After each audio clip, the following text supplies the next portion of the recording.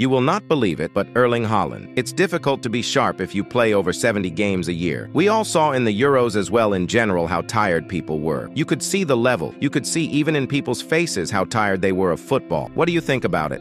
You will not believe it, but Nico O'Reilly versus Barcelona. 1 goal, 47 touches, 29 accurate passes, 97% pass accuracy, 6 ground duels won, most, 3 successful dribbles, most, 3 touches in opposition, box, 2 clearances, 2 passes into final third, 1 tackle, 1 interception, 1 shot on target, 1 chance created. Remember the name. You will not believe it, but after Haaland taken off at halftime versus Barcelona due to some niggles, Pep Guardiola said. Haaland got some niggles. He didn't feel good. He is disturbing something, doesn't feel comfortable. We don't want to take risks. Sooner or later, he has to take a step. He has niggles, muscular, don't want to take a risk and lose him for 3 weeks. That would be a problem. 60–70% of the squad are on holiday.